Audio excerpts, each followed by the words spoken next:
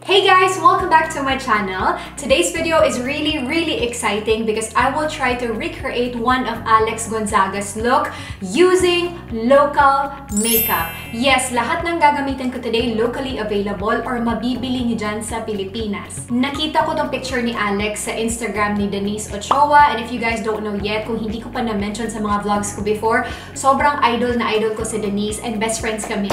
Pero joke lang, hindi niya ako kilala, pero kilala ko siya kasi sinustock ko siya every single day kasi sobrang gustong-gusto ko yung the way siya mag-makeup. It's just simple yet very classy and sobrang flawless yung ganon. And she focuses on skin na pag makita mo yung picture talaga, like lahat ng mga ina-upload niya sa Instagram, nakikita yung texture sa face. It's full coverage but your skin but better look. And I like that kind of look. I know she uses airbrush makeup. Iba din talaga yung airbrush. Pero gagawa natin ng paraan mga best. So yes, hindi na ako magpapaligoy-ligoy pa. Simulan na natin yung tutorial. So I have already moisturized my face off camera and hindi ako gumamit ng primer kasi wala akong primer dito na locally available. Kahapon ko pa tinitingnan itong picture ni Alex guys, and yung brows niya feathery kasi, as in feathery brows. And hindi naman ganun talaga yung ginagawa ko sa brows ko. And most of the pencils that I have in here, mataba yung tip. Like yung favorite ko ngayon yung e.l.f., yung Colourette, pero mataba sila guys eh. Chubby yung mga pencils na yun. So mahirap talaga gumamit ng chubby na pencil if you wanna mimic brow hairs.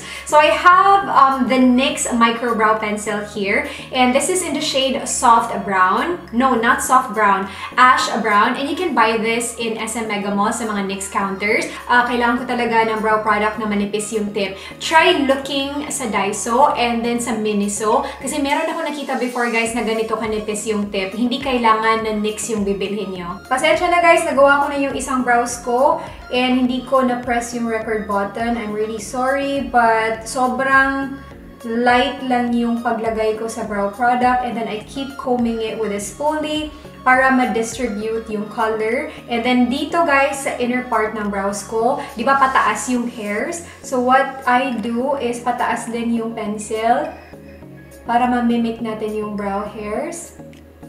Yan.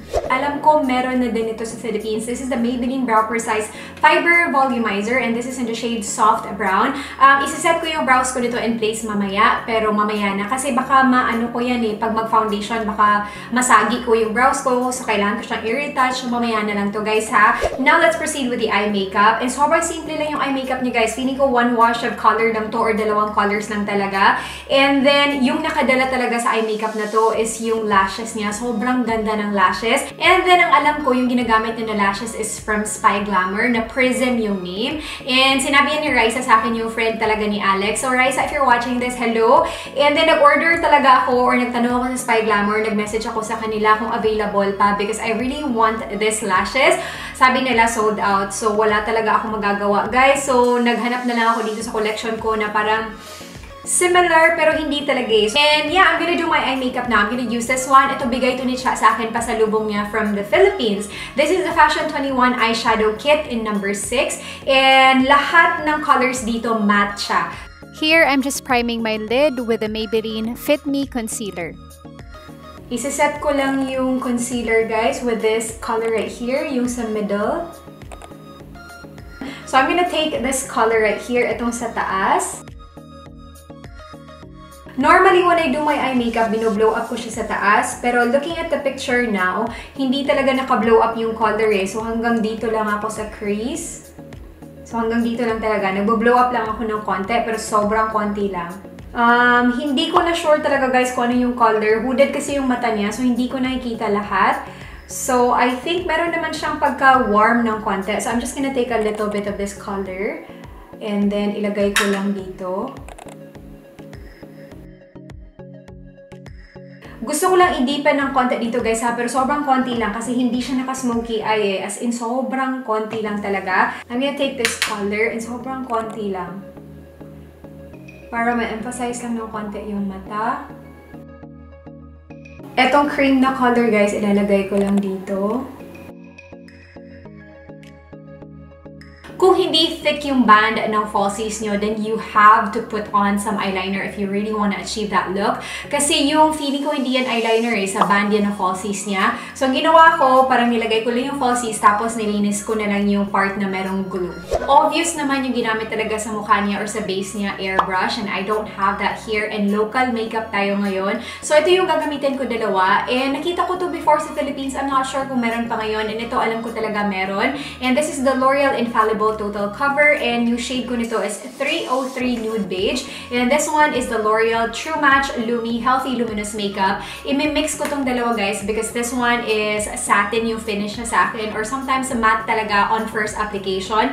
Tapos ito, dewy. And ito, medium coverage lang. And I need full coverage. So, i-mix ko na lang yung dalawa. Matte, dewy. So, mas maganda yung combo nila. Hindi ako flawless, guys, so kailangan ko mag-add ng coverage dun sa areas na kailangan ko ng more coverage, especially sa cheek and dito sa marami akong acne scar. Sobrang dark ng under eyes ko, so kailangan ko talaga ng corrector, and this is available in the Philippines already. This is the NYX HD Photogenic Concealer Corrector, and this is in the shade CW05. For concealer, I'm going to use this one from Catrice Cosmetics. This is the Liquid Camouflage High Coverage Concealer, and this is in the shade 020 Light Beige. And available na din dyan si Catrice sa Philippines. Nakita ko yun before sa SM Mega Mall. Huwag kayong magtaka, guys, kung medyo nakikita talaga yung color ng eyeshadow sa mata ko compared kay Alex. Kasi si Alex, hooded yung lid niya. So, natatakpan talaga yung color. So, kahit anong gawin ko, nakikita talaga siya. Kung titingnan niyo yung picture ni Alex, guys, hindi siya parang pang Instagram or YouTube na makeup, diba? Na parang sobrang highlighted yung under eyes, tapos dito sa nose, dito sa chin. If you look at the picture talaga, sobrang pareho lang yung color yung sa under eyes and lahat ng mukha niya. So, hindi na ako maglalagay ng brighter color sa under eyes ko. So, diretso na ako sa powder. I'm gonna use this one from Ellana Cosmetics. And this is the Ellana Mineral Cosmetics na pressed powder lang. And you guys know how much I love this powder. Tingnan nyo. Malapit na ako mag-hit pan. Sobrang favorite ko to. And spoiler alert, kasama to sa monthly favorites ko. And ilalagay ko lang siya dito, guys. So, ito na rin yung gagamitin ko sa buong mukha ko.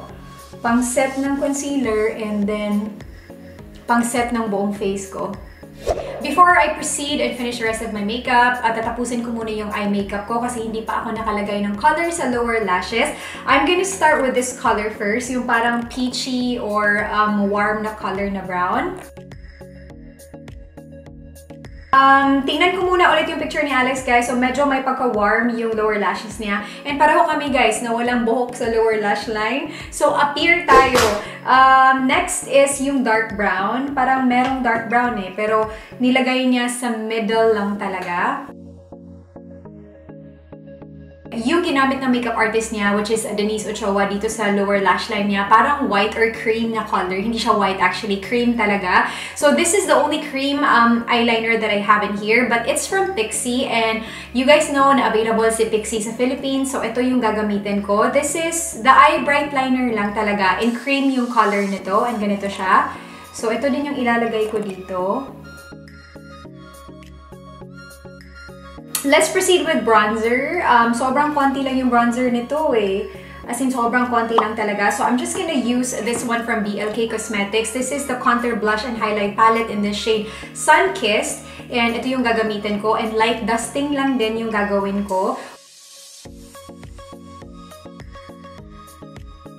Yung nose contour niya from here talaga down here.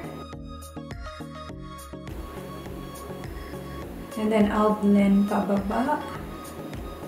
I have a new blush here and pasalubong din to ni Cha sa akin. This is the Features and Shades Powder Blush and this is in the shade Twinkle Pan. And sobrang ganda nito. Na-open ko na siya, guys, pero hindi ko pa siya nagamit. And parang ang ganda lang niya. This is going to be my first time to swatch this. And ganyan yung color niya. And hindi siya matte na blush. Meron siyang sheen. And oh my gosh, ang ganda niya. Ang ganda niya talaga. Ganyan siya, oh. So, I'm just gonna mix both. This is from Caroline. This is in the shade Fresh Tomato. Fresh Tomato. Ganyan siya. Now, I'm gonna add a little bit of this kasi this one is like a satiny blush. Meron siyang sheen. Oh my gosh, ang ganda nito pang blush topper, mga bes! This is again in the shade Twinkle Tan. Wow!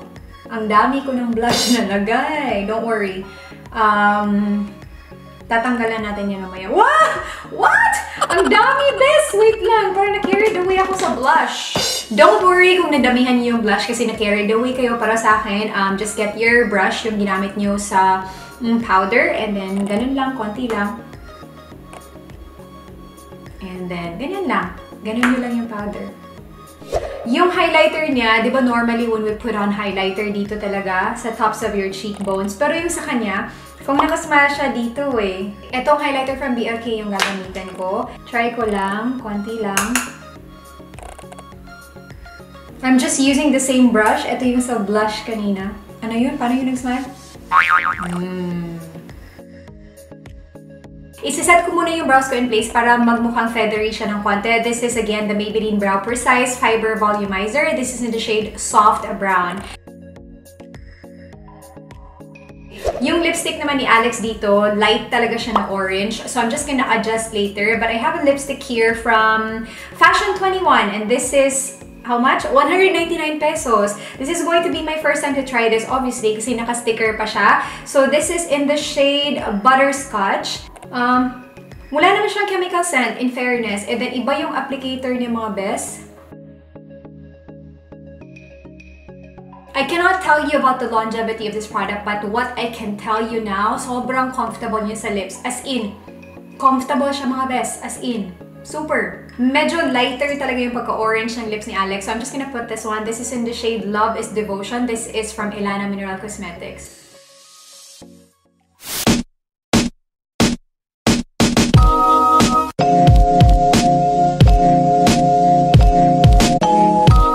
So that is it for this video, guys. I hope nagustuhan nyo to and I hope nabigyan ko ng justice. Yung pag-recreate ko kay Alex Gonzaga, hindi ko talaga alam kung tama ba to, pero I tried my best. Hindi ko kine-claim, guys, na ito talaga yung look ni Alex kasi mahirap pag-picture lang. Siguro pag yung I tried following makeup, mas makokopya yun kasi nga parang sabay kayo gawin yung makeup. Eh, hindi ko naman nakita kung paano ginawa ni Denise Ochoa yung makeup ni Alex Gonzaga. Yun lang talaga nakita ko sa picture and then alam ko hindi talaga 100% na kopya. But recreation lang naman. So please be nice to me on the comment section below. So that is it, guys. Please don't forget to like and subscribe if you haven't already. And may your brow game be as strong as your coffee today. Love you. Bye. Don't make me too long.